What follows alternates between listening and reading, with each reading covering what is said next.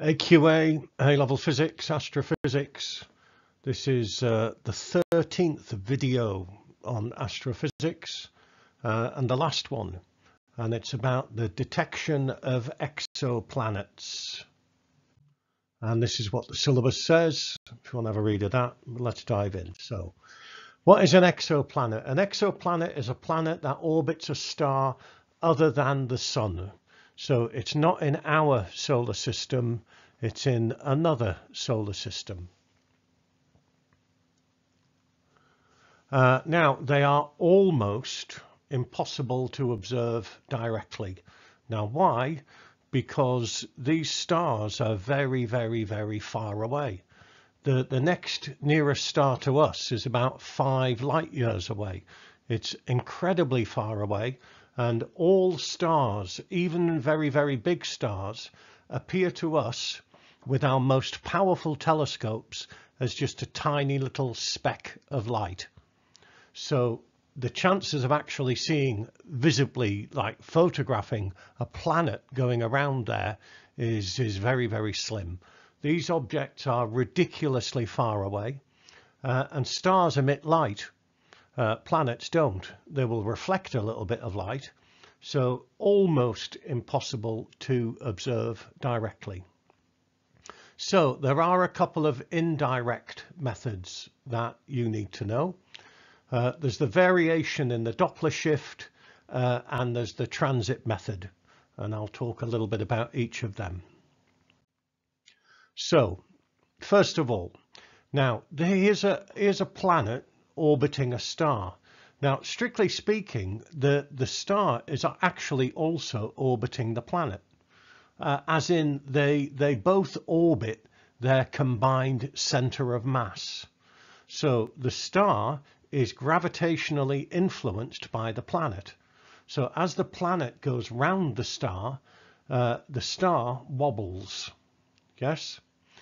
They both orbit their combined center of mass, and this produces this stellar wobble.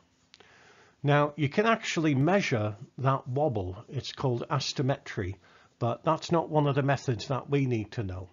The one that we need to know is the fact that as the star wobbles, there will be a variation in its redshift. As it's moving away from us, the redshift will be a little bit bigger. As it's moving towards us, it'll be a little bit smaller. And this is called the Doppler shift method or the radial velocity method.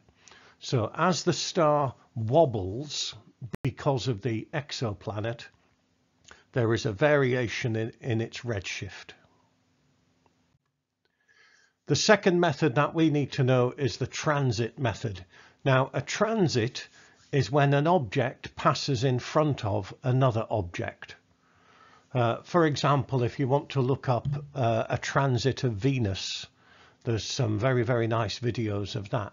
So what's passing in front of what? Well, the exoplanet is passing in front of the star.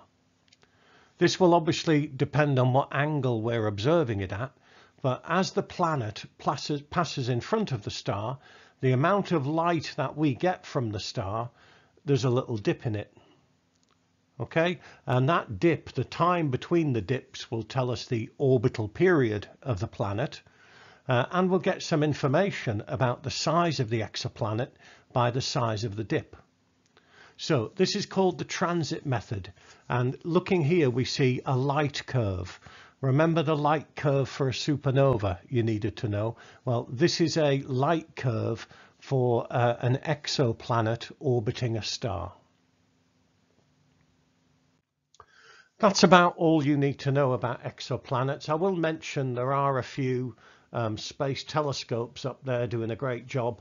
There's one called Gaia, and its job is to actually map the Milky Way. Its goal is to map 1 billion stars in the Milky Way. There's one that was sent up a while ago. It's not actually working anymore, but it's done a great job, called Kepler. And its job was to look for exoplanets. So far, I mean, this is from 12th of October 2023, which for me now is like a couple of weeks ago. 5,500 exoplanets have been discovered in 4,100 planetary systems. So that means that there's a few exoplanets like in the same system have been discovered. And some of these are in what we call habitable zones, as in habitable, as in like theoretically humans' life could exist. Yeah, you could have liquid water. Okay, so the temperature would be about the same as the temperature of the Earth. Maybe we could go and live there. Maybe life has already evolved on it.